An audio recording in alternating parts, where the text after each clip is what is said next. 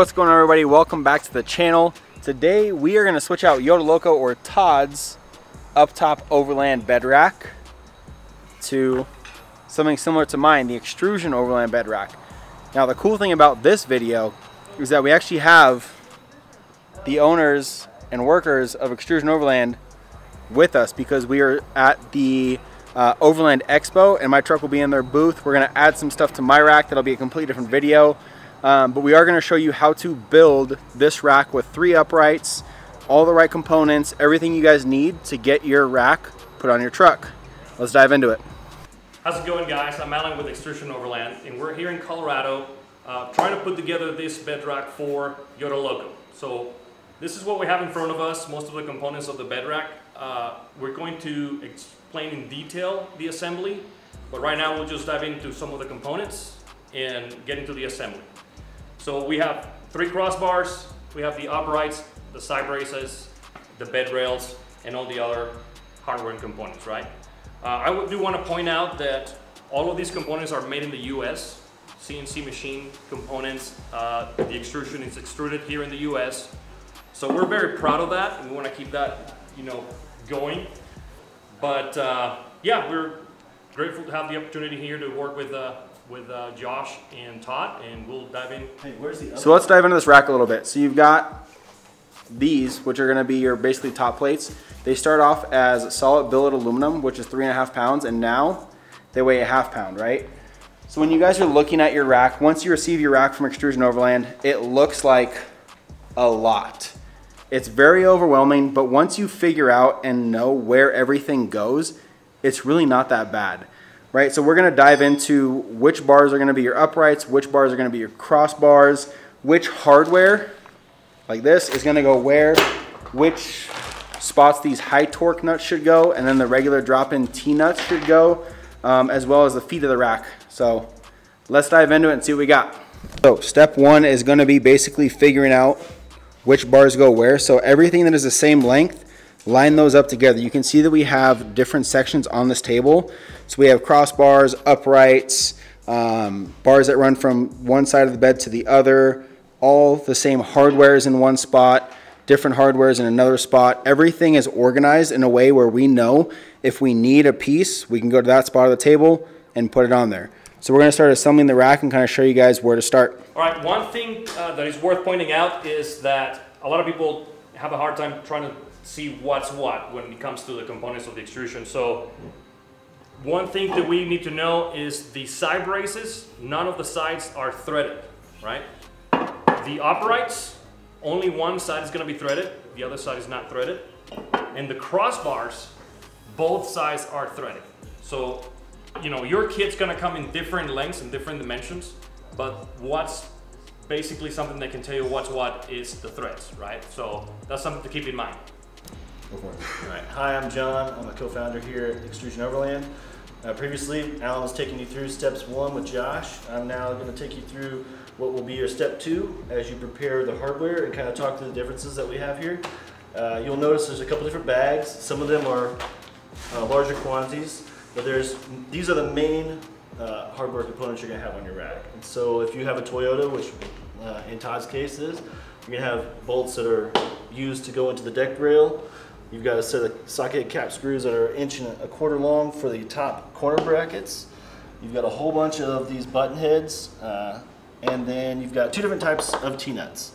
You've got a slide-in or high torque and a drop-in, and you will assemble the rack using these. There's a couple benefits to these, right? So you slide them in, so you have to have the open face of the extrusion when you slide it in, and it doesn't move, right? So that makes it easier when you're assembling it. Now, once you have the rack assembled, you no longer have open faces, and you're going to have to use a drop-in T-nut, and you just rock that into the bar. You can move it where you need to. You can even remove it if you need to change it out. A lot of times, a little flathead screwdriver makes your life a lot easier when you're doing this, but it's easily removed. One other point that's very important at this point is the prepping of the bolts for the thread locker that we use. We use Vibratite, which is a non-permanent thread locker, and you just simply put a little drop on there, and per the instructions, that needs to set for about 10 minutes, 10 to 30 minutes. And then that will interact with the threads of the T-nuts as you put it together and create a tight fit so that the vibration doesn't cause a bolt to come back out.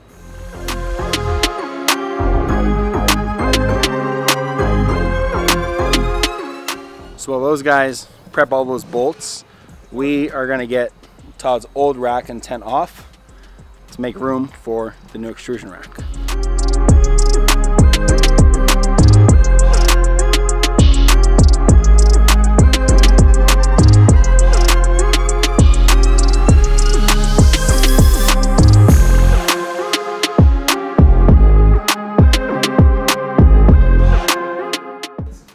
Alright guys, so the next step is we're going to mock one of the sides of the rack. In this case we're going to put the 4-hole plates on the inside of the rack. And please note that, you know, this is on the same plane and you're going to have, you know, the plates like that. Obviously we're going to come back and put some of our drop antennas in there, but that's kind of like showing you how it looks mocked first. Note your plan in advance where your threaded sides are going to be for the corner brackets, and the opposite to that is going to be the bed rails. If you're going to have your internal part of the rack, this is how your bed rail is going to be mounted. Right? So take a note of that.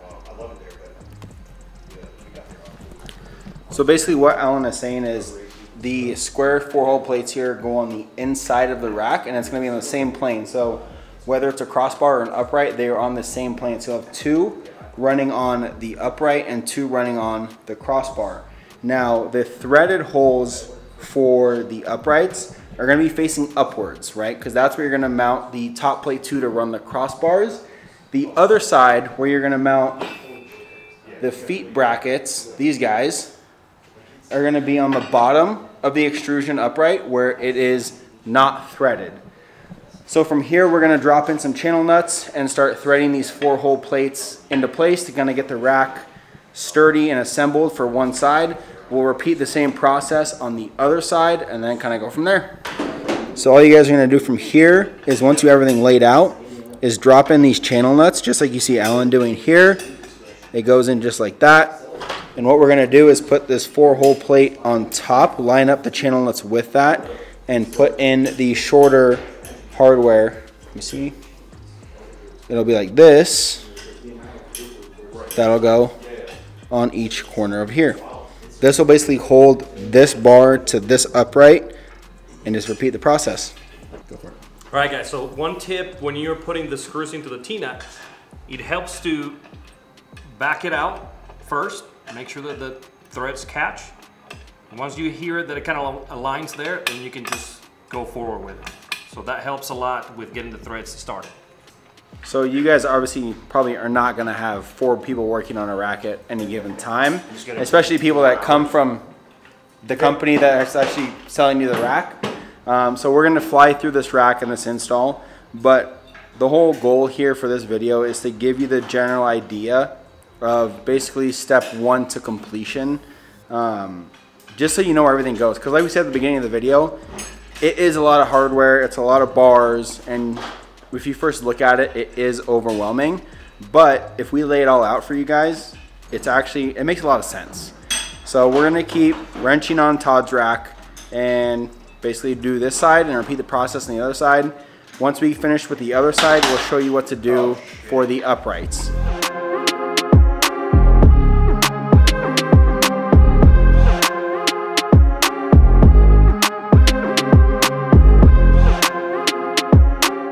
So another little quick tip as they're installing this, these 4-hole plates here, when you guys are doing these channel nuts in the channels, you want the long end to go towards each other, so that way when this plate goes on, it covers it up and you don't have silver basically sticking out of the plate.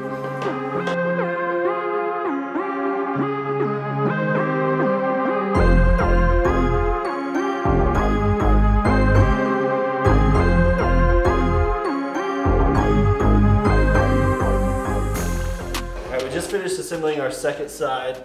Just one note here is that the 4-hole plates and the bed side of this bracket are on the same side. So this is the inside of the rack. You've also double checked that you've got the threaded end on the top side. That's the side that's going to accept the top corner brackets. All right, so we just finished the two sides of the rack. One thing to mention there is that we leave things a little bit loose. We're gonna go ahead and put it in the truck and we're gonna adjust everything there. Next thing we're going to do is assemble the crossbars. So we're going to put our crossbars and top braces together here. Same thing, just like we did with the side braces.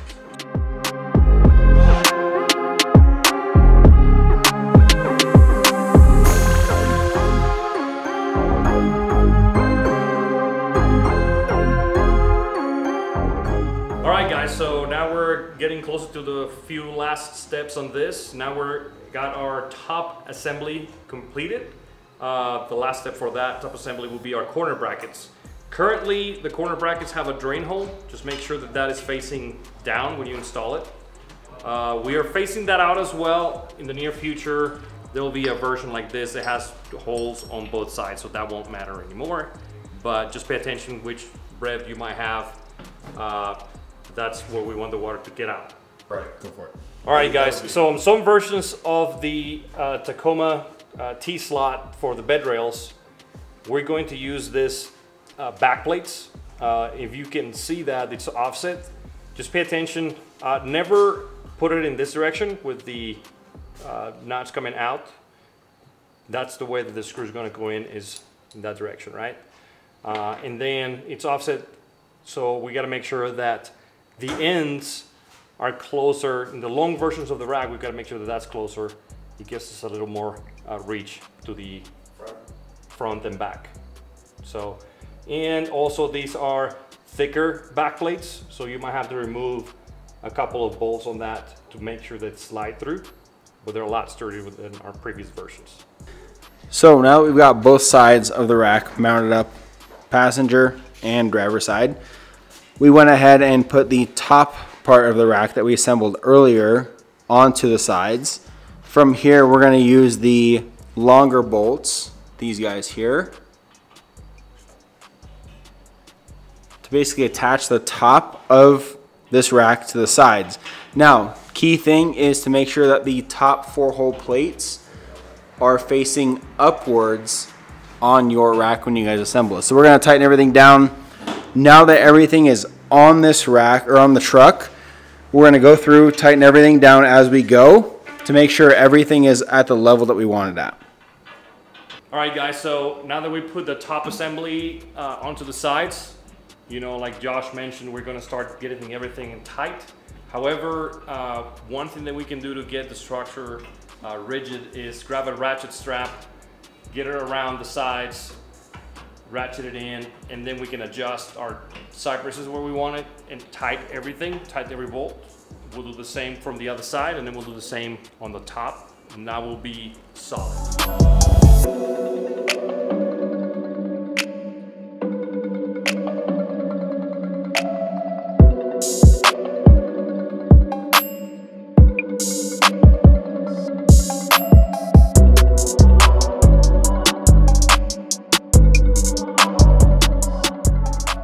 All right, guys, so we got everything squared out really nicely. Now we're going to decide where we want these side braces and go ahead and tighten our internal bolts.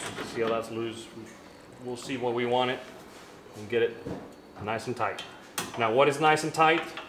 If you refer back to the instructions, we have a inches per pound. Don't quote me on that, but hand tight is good.